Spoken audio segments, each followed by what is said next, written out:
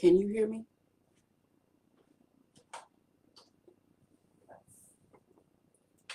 Let me turn this back on.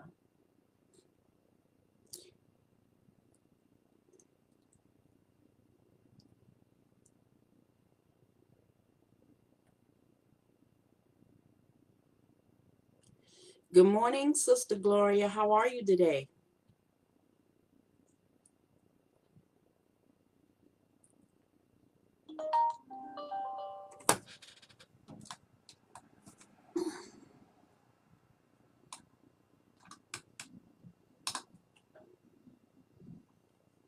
Good morning, Sister Gloria.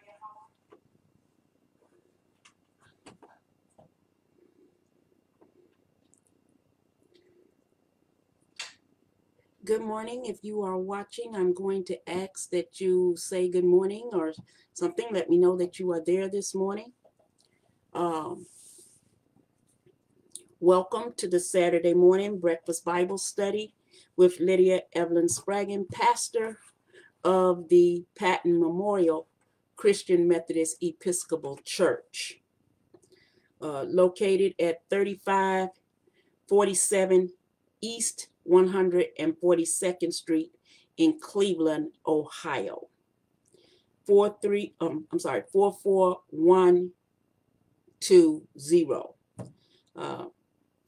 I'm going to ask that if you're getting any value from these Bible studies, that you share them on your Facebook page. We want everybody, somebody, anybody, to learn how to study the Bible for themselves so that nobody will have the excuse that I did not understand. Good morning, Ramona. Good morning, Michelle. Let us pray. Gracious Father, we come to this time where we have gathered together once again for 1 hour to simply study your word. We ask, Father God, that you would send your Holy Spirit and that he would teach us, Father God, what we need to know. And that we, Father God, would be led by the Holy Spirit as to how to practically apply all that we learn today. In Jesus' name, amen. Let me take a moment here and cut off my phone.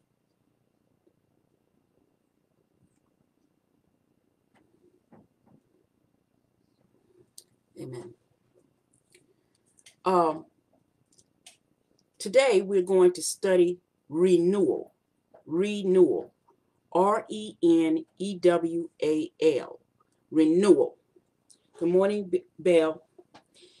Renewal is the day-by-day process by which the Holy Spirit transforms your mind, body, and soul so that you turn from where you are towards where God would have you to be, which is in conformity with his image, his mind, and his standards, so that you can become a living witness to others, have life, and not just survive, abundant life, and life eternal.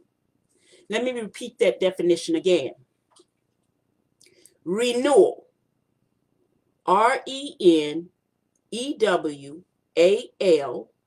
renewal is the day-by-day process by which the Holy Spirit transforms your mind, body, and soul so that you turn from where you are towards where God would have you to be, which is in conformity with his image, his mind, and his standards, so that you can become a living witness to others, have life, and not just survive, abundant life, and life eternal. Renewal does not happen overnight. nor do you ever complete the process of renewal until there is not any longer any breath within you. Because as long as you are alive, you shall be prone to wander from the pathway of right living and being in right standing with God. Renewal is a function not of what you can do, but what the Holy Spirit living within you does to you. Renewal requires that you become a willing vessel upon the will of the potter. Now, so that this reference isn't lost upon anyone, let's take a quick look at Jeremiah, the 18th chapter, the 1st through the 10th verses. Jeremiah, the 18th chapter, the 1st through the 10th verses.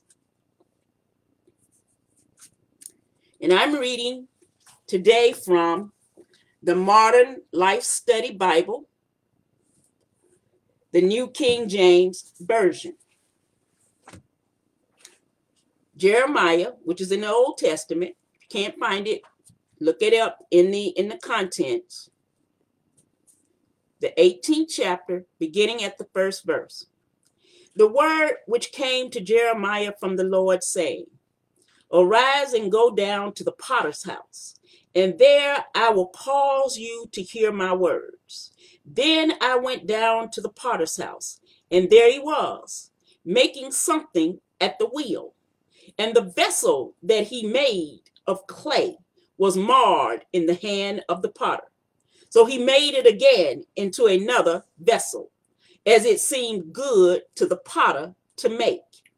Then the word of the Lord came to me, saying, O house of Israel, can I not do with you as this potter, says the Lord? Look, as the clay is in the potter's hand, so are you in my hand, O house of Israel. The instant I speak concerning a nation and concerning a kingdom, to pluck up, to pull down, and to destroy it. If that nation against whom I have spoken turns from its evil, I will relent of the disaster that I thought to bring upon it. And the instant I speak concerning a nation and concerning a kingdom, to build and to plant it, if it does evil in my sight, so that it does not obey my voice, then I will relent concerning the good with which I said I would benefit it. Now, what do I want you to get out of this? Renewal is not something that you do. You are the clay. God is the potter. Now, when I was in college, I had a friend named Betsy, and Betsy was a potter. And so one night she took me over to the potter's house, the place where they were making pots, and she set me at the wheel. And she says, today you're going to make a bowl. So she gave me a lump of clay. I sat it in the middle of the wheel. I thought, this should be fairly easy. And I wet my hands with the water and whatnot. Now, in order to make this bowl, the wheel has to turn round and round. And in order to get the wheel to turn round and round, you've got to move your feet on the bottom wheel so that the wheel turns around and round while you move your hands at the same time to shape the bowl and keep your hands wet enough so that the clay will be molded into the shape you want it. I put more holes in that piece of clay while she sat over there and made beautiful bowls. She knew what she was doing. She knew exactly how much water to put on her hands. She knew when to move her feet. She knew when to move her fingers. She knew what she had in mind as to what she wanted that bowl to look like. She knew that if she pushed it too hard, that she might punch a hole in it and destroy it. She knew that if she didn't take her time in the little places and make it thin in some places and thick in others, that the bowl might not stand the pressure, that the bowl might not be fit for use. So she took her time and made the bowl. God is your potter. He has made you. The bowl does not say to the potter, look here, this is what I want to do, and I'm going to do it. Never does the bowl speak up and say a word, because the bowl is being shaped as a vessel for use by the potter. God knows the plans and the purposes that he has for you. He knows what's inside of you that would mar the image that he is making of you. Renewal is not something that you do. It's something that God does through the power of the Holy Spirit who is living within you. Now, Isaiah 64:8. Let's turn there. Isaiah 64:8. It says, yet you, Lord, are our Father. We are the clay. You are the potter. We are all the work of your hand. We are all the work of your hand. Romans 9:20 and 21. Romans 9. That's in the New Testament. The 9th chapter. Verse 20. And it says, and this time I'm going to read it from the NIV. But who are you? Who are you? A human being to talk back to God. Shall what is formed say to the one who formed it, why did you make me like this? Does not the potter have the right to make out of the same lump of clay some pottery for special purposes and some for common use? When we're talking about renewal, it's not something we do to ourselves. It's something that God is doing as we sit on the wheel of life. The wheel is turning. We're on a journey. And as long as the wheel is turning, it's not about us. It's about him. It's about him. Your renewal depends on your willingness to submit to the will of God in your life. If you want to have a life and not just survive, then you must allow God, who is the giver of life. The giver of life. Genesis 2:7 says, Genesis, the first book, chapter 2, verse 7 says, then the Lord God formed a man from the dust of the ground and breathed into his nostrils the breath of life, and man became a living being. And just like God gave you life, God has the right to take your life. Job 1:21. Job 1:21 says, naked I came from my mother's womb, and naked I will depart. The Lord gave, and the Lord has taken away. May the name of the Lord be praised. That's the NIV rendering. Now, there are two kinds of renewal that I want to talk about today. Actually, three. spiritual renewal, physical renewal. And in there, I'm going to talk about rest. R-E-S-T, rest. Now, I want to look at a bunch of scriptures first so that we can get an idea of what's going on when we talk about renewal. The first scripture I want to look at is Psalm 51 and 10. Psalms 51, verse 10.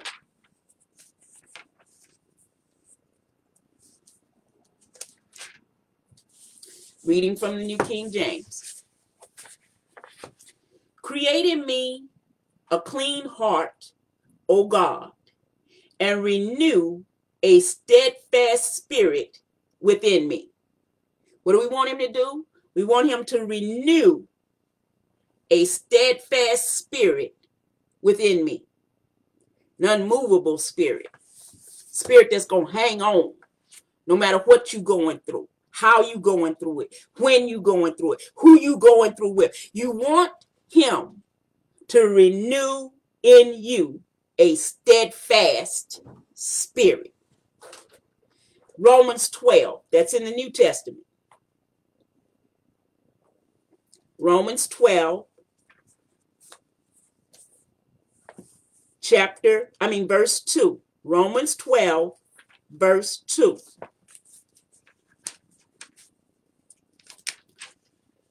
And it reads,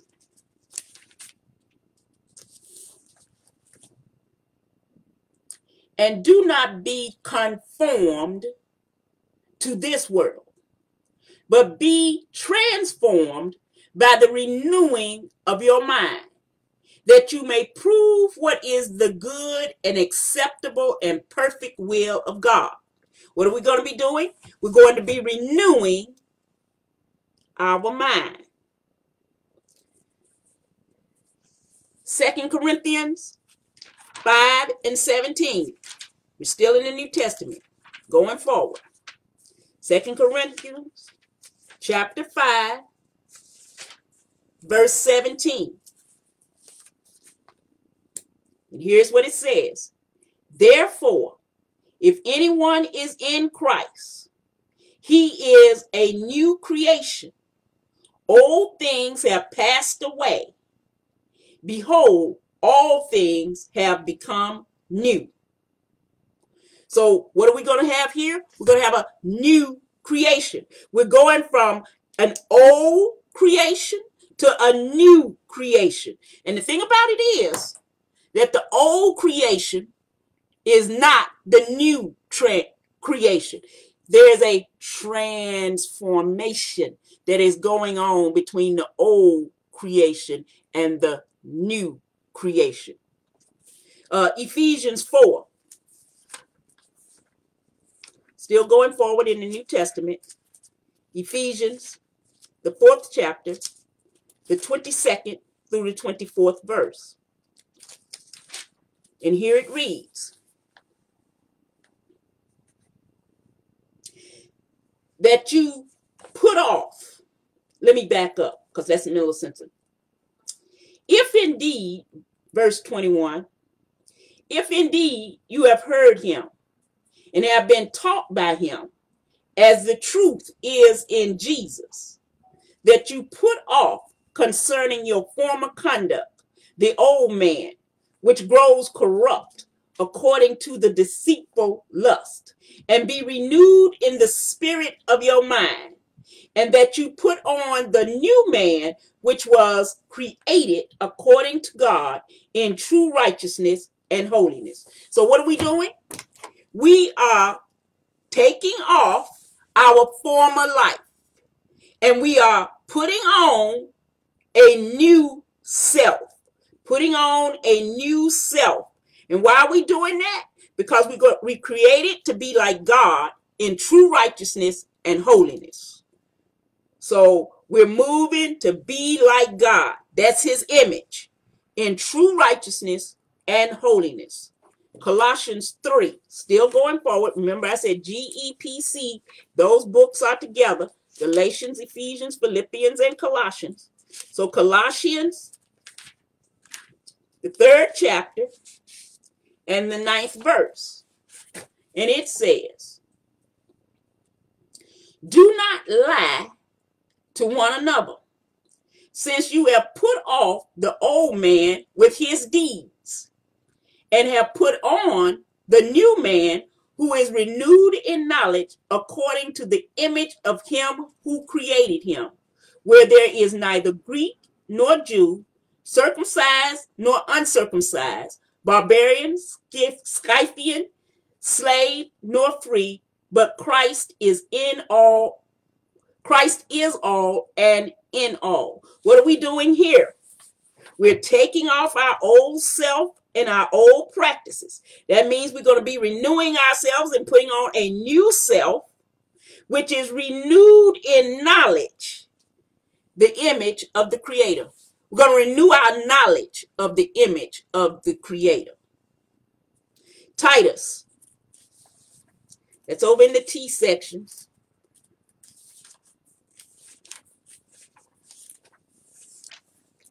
Titus, the 3rd chapter, the 5th through the 6th verse. And here it says, beginning at the 5th verse, not by works. Well, let me go back. Start at verse 3. For we ourselves were also once foolish, disobedient, deceived, serving various lusts and pleasures, living in malice and envy, hateful and hating one another. You can guess what's coming up, right? You're going to be renewed away from those things. But, circle but, when the kindness and the love of God, our Savior, toward man appeared, not by works of righteousness which we have done, but according to his mercy, he saved us through the washing of regeneration and renewing of the Holy Spirit, whom he poured out on us abundantly through Jesus Christ our Savior, that having been justified by his grace, we should become heirs according to the hope of eternal life. So we're going to be renewed what? By the Holy Spirit. Renewed by the Holy Spirit. Now, when the Bible speaks of renewal, it sometimes refers to the physical renewal as well. And that's rest. A lot of us don't get that. I'm guilty.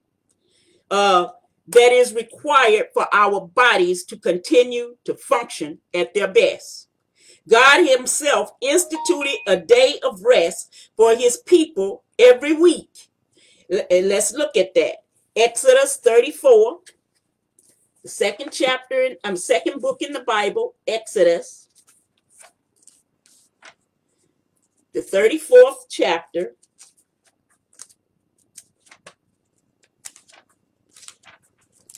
and the 21st verse. Exodus, the 34th chapter, and the 21st verse. And it reads, 6 days you shall work, but on the 7th day you shall rest. In plowing time and in harvest you shall rest. That's not an option. You shall rest. I feel convicted. Right this minute, I feel convicted. 6 days shall you work, but you shall rest. Hallelujah. And Psalms 23 speaks of a physical rest only God can provide. Now, I want you to look at this word, and it's written in Hebrew. And you read Hebrew from right to left. So the word that you are looking at starts on this side and moves to this side. And the word that you're looking at is Sabbath. Sabbath. We've heard of it. S-A-B-B-A-T-H is how we spell it in the English. Sabbath. And I want you to write this down. These 3 letters as best you can. This letter, if I can get my fingers right. This letter is Shin. Shin. Kaulim. Shin. This letter is bet. Bet. This letter is Tav. T-A-V. Shin. S-H-I-N. Bet. B-E-T-H. Tav. T-A-V. Shin. Bet. Tav. Sabbath. Now, this is an important word. And I don't know if you grew up like I did.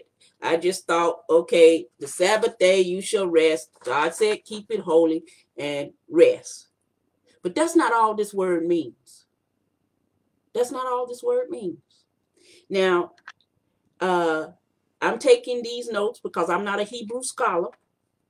So I looked at the Hebrew Scholar page on the web, and it has a Hebrew word study on the word Sabbath. So I'm taking these notes from there. It says, the word Sabbath literally means rest or interruption, cessation, or desist. The interesting thing about the word is that using the pictograph, this is a pictograph, using the pictograph addition method, you get an interesting picture. Okay.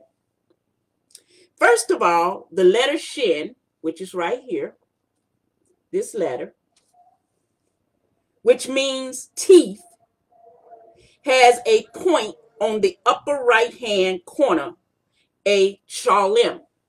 Now, this is the point. This is called a point. Okay? It's a dot to us. Okay? But it's a shalem. This point means the opposite, or the emphasis of the letter is opposite what it stands for. Shin. The second letter, bet. Bet.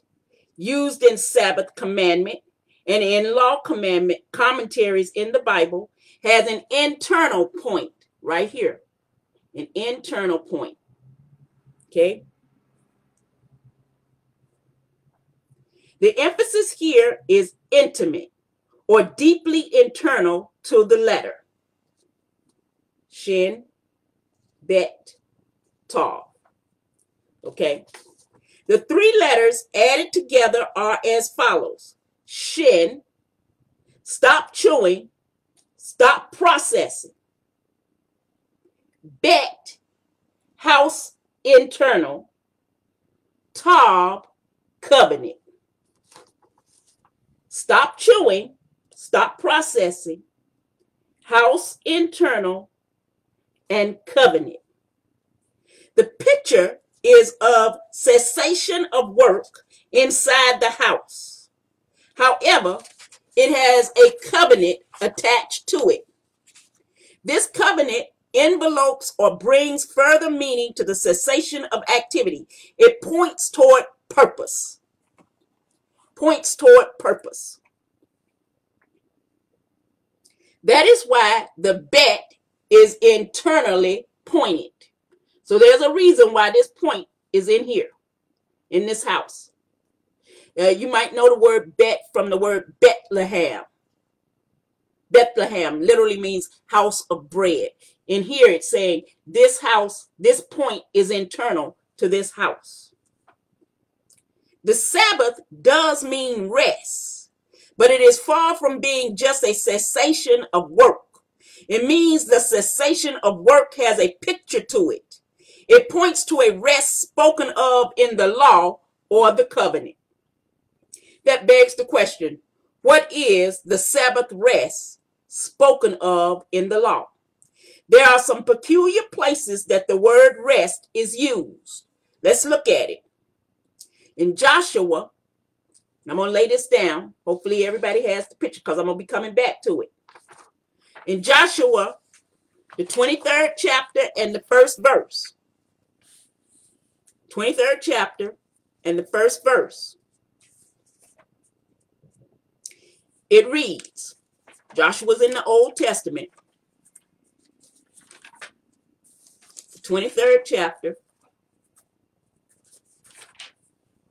and the first verse. It reads, "And it came to pass a long time after that the Lord had given rest unto Israel from all their enemies round about, that Joshua waxed old and stricken in age." The word rest is used over and over again to mean the enemy has stopped prevailing, that righteousness has reigned. You ought to shout about that. You ought to shout. Rest. The enemy has stopped prevailing and righteousness has reigned. Paul in Hebrews explains how God says, as if they should enter my rest. We're going to look at that Hebrew scripture a little later. He was talking about the rebellious children of Israel that would not believe God, that he would take care of them, and that he would bring rest to the land if they would but obey and follow his covenant. The Sabbath is a promise.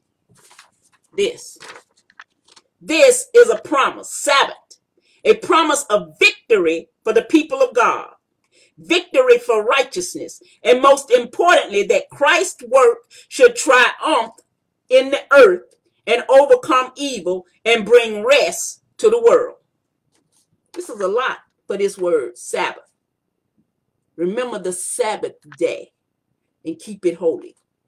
As Paul says again in Romans, the 8th chapter, in the 22nd verse. And just write that note down. I'm going to keep reading. "For we know that the whole creation groaneth and travaileth in pain together until now." The world, the creation of God, is waiting for this rest to come on earth. This rest will come through the faithful obedience of the church of Christ. The church will teach the laws of God, the covenant, which will in turn disciple the nations to operating their civilizations correctly. The threefold promise of Christ will take full effect. The Comforter must come to teach the world about sin, righteousness, and judgment. Sin. The law identifies what sin is. Righteousness. The law identifies where we are deficient and need to get busy building. Judgment. The law shows how to act and implement the civilization in the earth. The threefold picture is a rest or a Sabbath. The wicked are overcome and the righteous prevail. But only if, as the picture shows, we take God's laws into the house, internalize it. Point here, inside, internalize it, and bring a cessation of effort. Stop chewing against the magnitude of sin about us, prevalent in institutionalized evil. Sabbath. That word means a lot more than just rest. Exodus 20 and 18. Exodus the 20th chapter. Let's go to it. I want to hit a couple points here on Sabbath. Exodus the 20th chapter and the 8th verse, Exodus the 20th chapter, beginning at the 8th verse, says, "Remember the Sabbath day to keep it holy. 6 days you shall labor and do all of your work.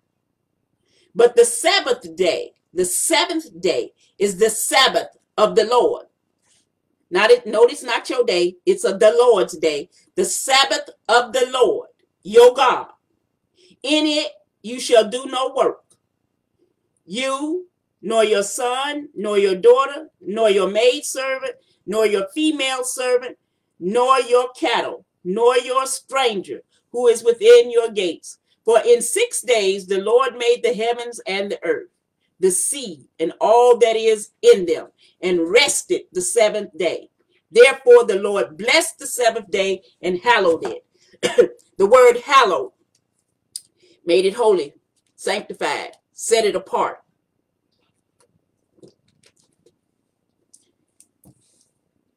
Mark 2 and 27. That's in the New Testament. Matthew, Mark, Luke, and John.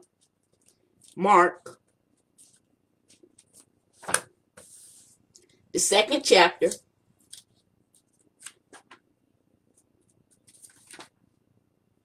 And go down to the 21st verse. The 27th verse. Mark, the 2nd chapter, the 27th verse. And it says, and he said to them, the Sabbath was made for man, and not man for the Sabbath. Isaiah chapter 58.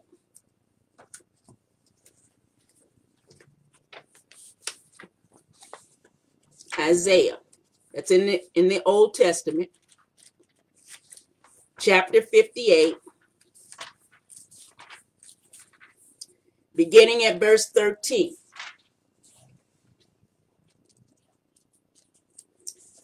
And it says,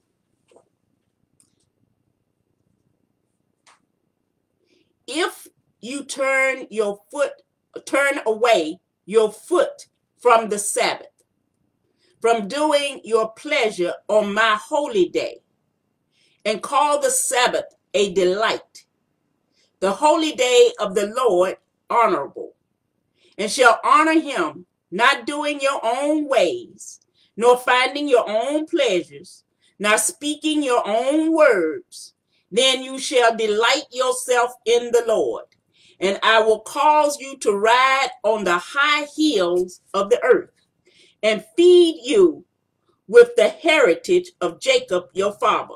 The mouth of the Lord has spoken.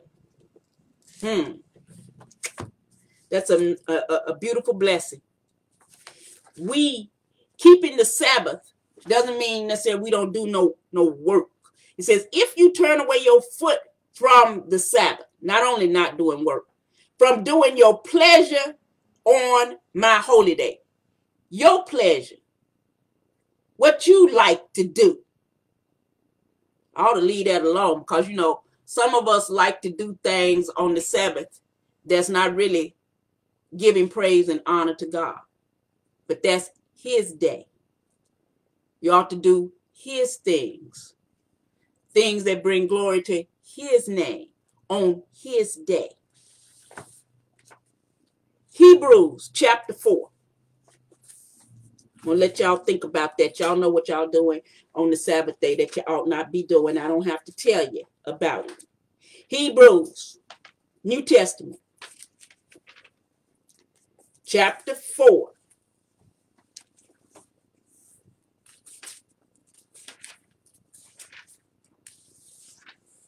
Beginning at verse 1.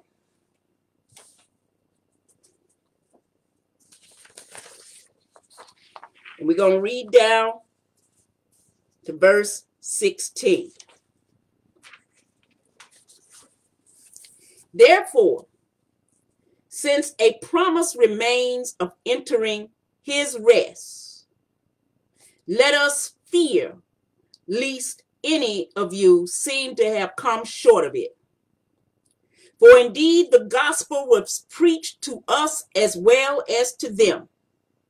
But the word which they heard did not profit them, not mixed with faith in those who heard it. For we who have believed do enter that rest, as he has said, so I swore in my wrath, they shall not enter my rest. Although the works were finished from the foundation of the world, for he has spoken in a certain place of the seventh day in this way, and God rested on the seventh day from all his works. And again in this place, they shall not enter my rest.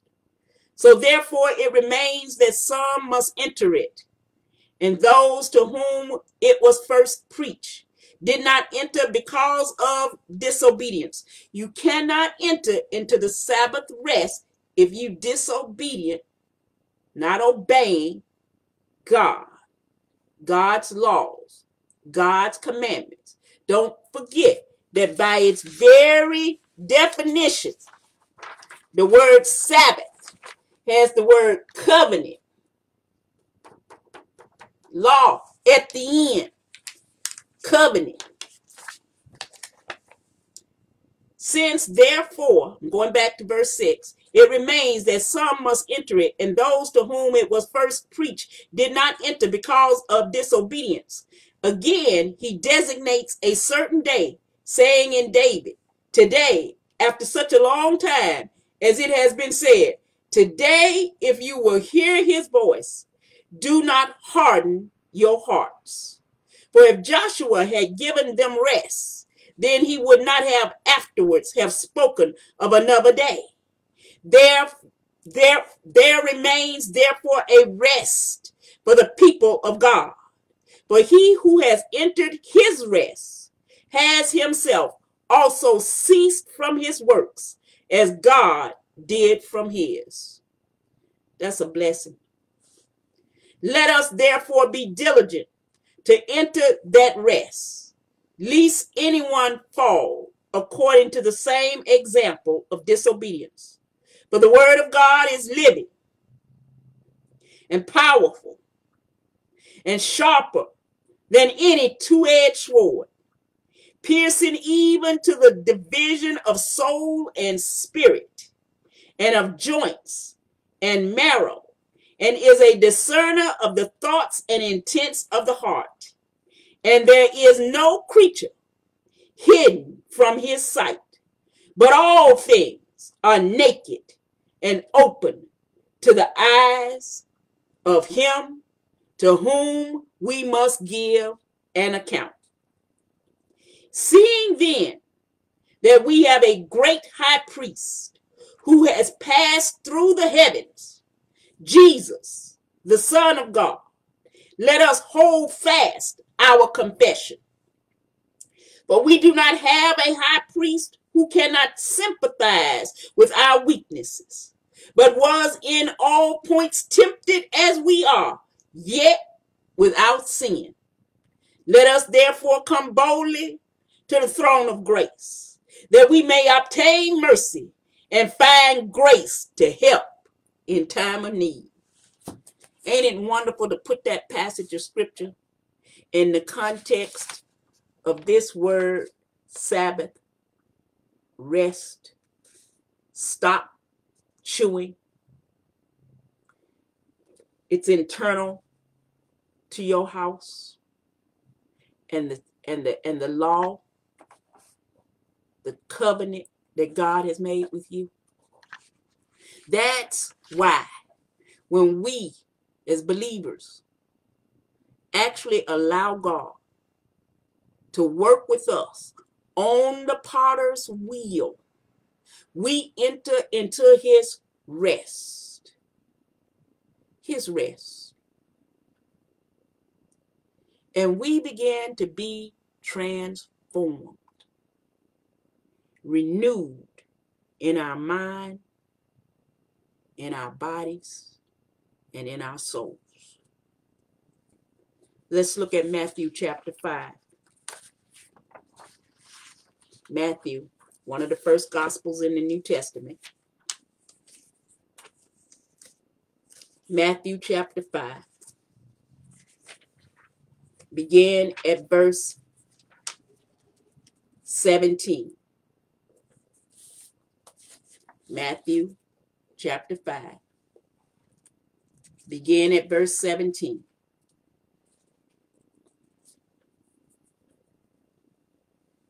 And it says, do not think that I came to destroy the law or the prophets. I did not come to destroy, but to fulfill. For assuredly I say to you, till heaven and earth pass away, one jot or one tittle will by no means pass from the law till all is fulfilled. Whoever therefore breaks one of the least of these commandments and teaches men so shall be called least in the kingdom of heaven. But whoever does and teaches them, he shall be called great in the kingdom of heaven. For I say to you that unless your righteousness exceeds the righteousness of the scribes and the Pharisees, you will by no means enter the kingdom of heaven. Now, the word that I want to pay attention to right there is jot or tittle. Jot or tittle. And again, I'm looking, I did my research. I'm looking at www.phrases.org UK/meaning/jot or tittle.html. What is the meaning of the word jot or tittle? Again, look at this word. A tiny amount. What is the origin of the phrase jot or tittle? The phrase jot or tittle is somewhat tautological. TAUTOLOGICAL,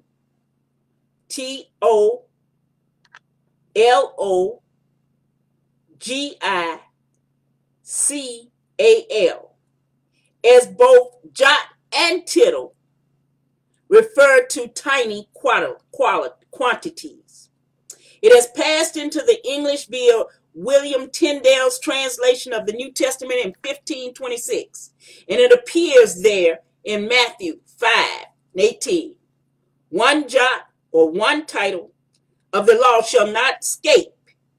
The more familiar of King James Version 16:11 says, for verily I say unto you, till heaven and earth pass, one jot or one tittle shall in no wise pass from the law, till all be fulfilled.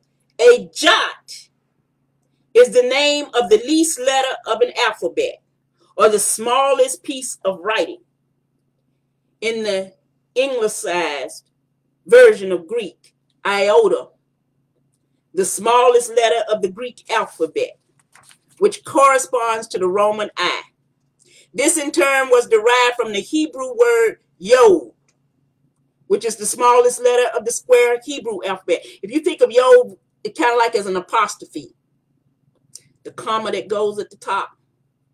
It's the smallest letter in the Hebrew alphabet.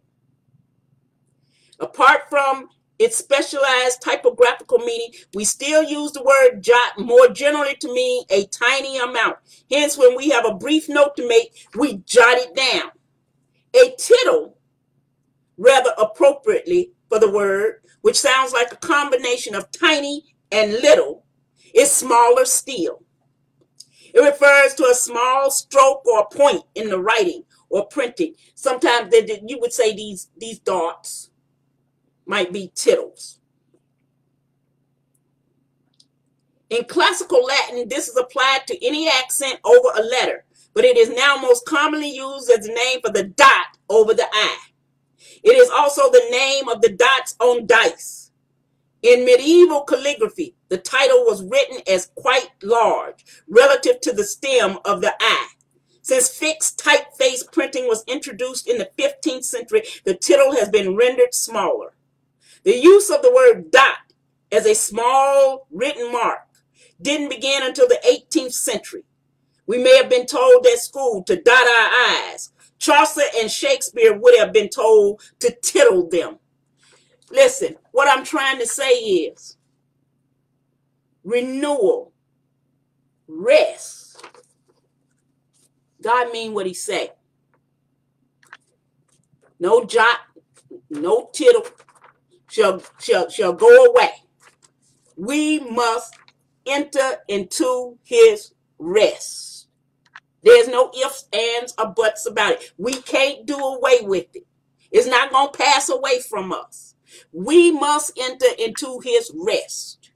We enter into his rest when we allow the Holy Spirit to do his work inside of us without fighting, without disagreeing, without arguing, without, well, I got to have it my way.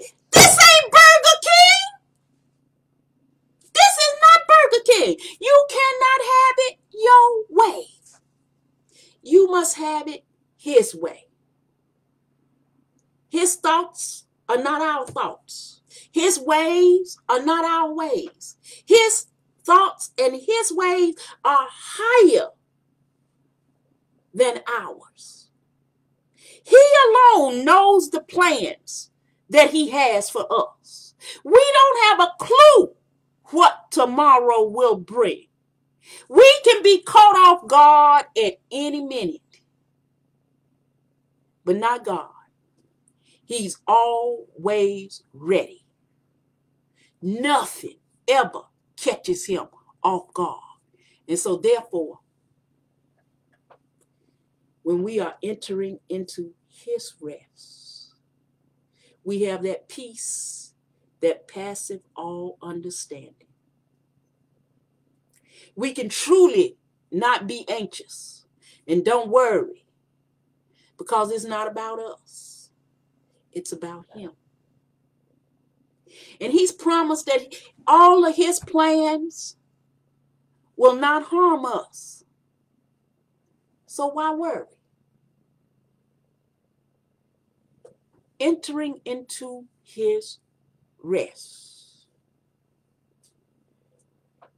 When we enter into his rest, we have a renewal of our mind.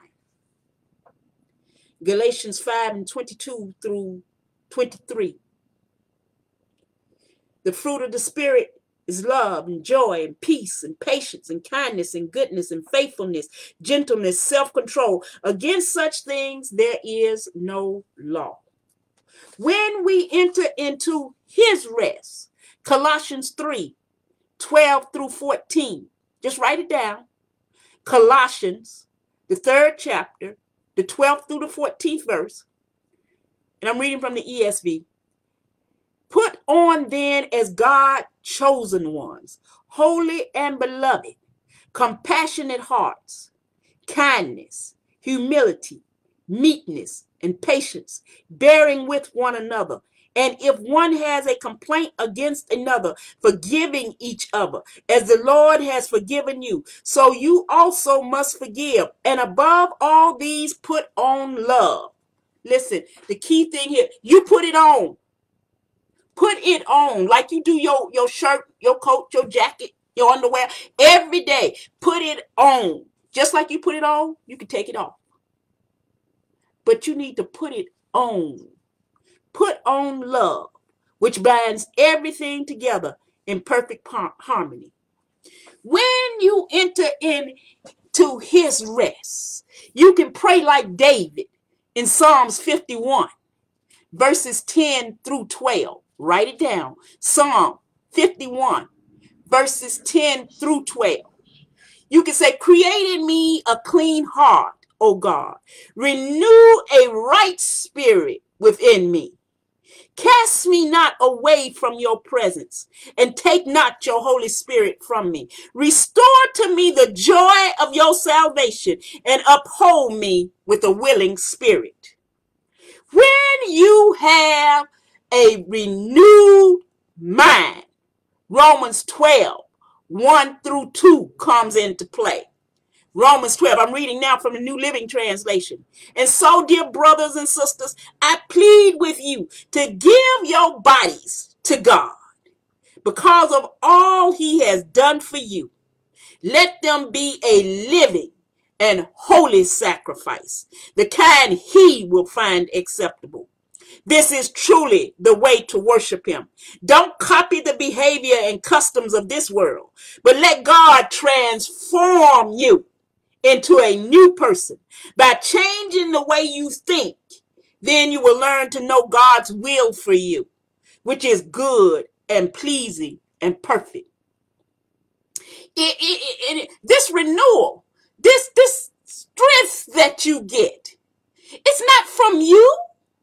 God knows that there are a lot of things in life that could break you down. But Isaiah 40 and 31 says, but they, hallelujah, who wait for the Lord shall renew their strength. They shall mount up with wings, hallelujah, like eagles. They shall run and not be weary. They shall walk and not faint. Listen, when you have a renewal going on in your life, Psalms 119 and verse 114 comes into play. I'm reading from the Message Bible now. It says, you are my quiet, my place. You're my place of quiet retreat. I wait for your word to renew me. God's word will renew you. Psalms 119, that same verse, 114 in the New Living Translation says, you are my refuge and my shield. Your word is my source of hope. I have a little more to say, but I don't have time to say it. So I'll pick up here next week with a little bit more about renewal. Let us pray. Gracious God, I'm tired of doing things my own way. I don't know what to do. I don't know how to do it. I don't know when to do it. Help me, Father God, to be the clay on the potter's wheel. Help me, Father God, to sit in place like the clay, no matter what happens. Knowing that you got my best interest at heart. And no matter what I'm going through, be it the storm, be it the fire, be it the midnight hour, no matter what I'm going through, you have promised never to leave me nor forsake me. And because I'm the clay on the wheel, your hands, hallelujah, your hands are always on me, shaping me, molding me, making sure that I'm the vessel that you would have me to be. Hallelujah. Help me, Father God, to enter into your rest. I don't want to be disobedient to you any longer. I want to obey your will. Here I am. All that I am, all that I ever hoped to be is yours. I surrender all. Make me and mold me into the vessel that you would have me to be. Used, set aside for your purpose. In Jesus' name we do pray. Amen and praise God. We thank y'all so much for joining us this morning for the Bible study. We pray and hope that you have gotten a word. And we look forward to seeing you again on next Saturday at 10 a.m. here in the same place. God bless you. God keep you. Until we meet again, be safe.